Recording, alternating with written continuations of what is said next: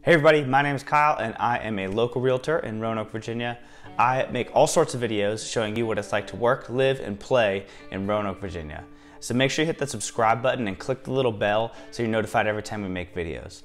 Now, I get a lot of emails and calls from people all over the country moving to Roanoke, and I absolutely love it. So if you're even thinking about moving to or within Roanoke, please give me a call, shoot me a text, send me an email, whatever's easiest for you, and I'd love to help you out. Everybody quiet, please.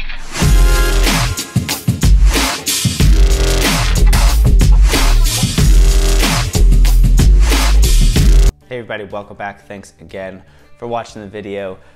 This is a little video about Grandin Court, and it's just a little neighborhood close to Roanoke City, and it's one of my favorite areas to hang out. So I decided to do a quick little video series on like my favorite neighborhoods and that are ideal neighborhoods in my mind. The average home price in Grandin Court is about $182,000. Obviously there's some more, there's some less, but that is a pretty good average considering the average of Roanoke is about $213,000, $215,000, and the average of the state of Virginia is about $300,000. So you're looking at a significantly lower entry point to own a home, and also it is an up-and-coming area, so there are a lot of there's potential for growth. Just in the next 12 months is expected to increase in value almost 8%. So if you're looking to build a little bit of equity in your home rather quickly, this is probably an area to check out. There's usually about 15 to 20 homes on the market at any given time. So if you are looking to move into that area, it's relatively easy to find something you're looking for in the price range you're looking for, just because the market flows very well in that area. The top 3 age groups in Grandin are 35 to 54 being number 1, followed pretty closely by the 55 to 64 age group. But there are a lot of 25 to 34 year olds moving into the Grandin area as well.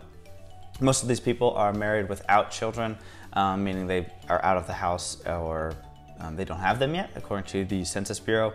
And, but looking at the age groups of the people moving into Grandin, it looks like it's probably going to be shifting.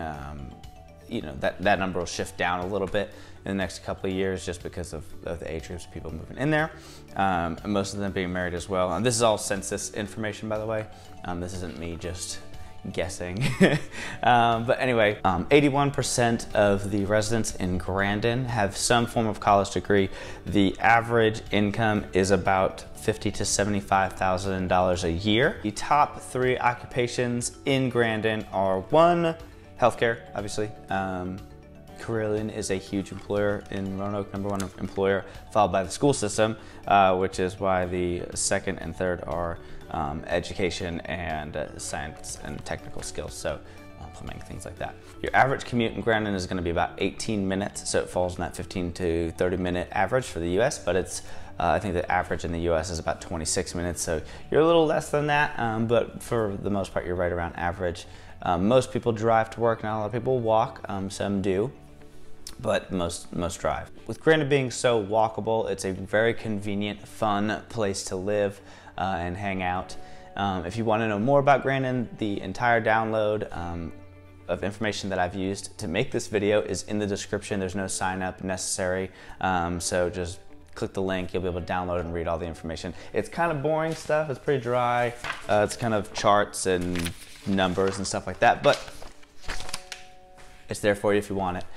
Anyway, again, my name's Kyle. I'm a local realtor in Roanoke, Virginia. So if you are even thinking about moving into the area, please shoot me a text, send me an email, give me a call, whatever works for you. I get questions all the time and I absolutely love answering them. So please reach out, and I hope to talk to you soon.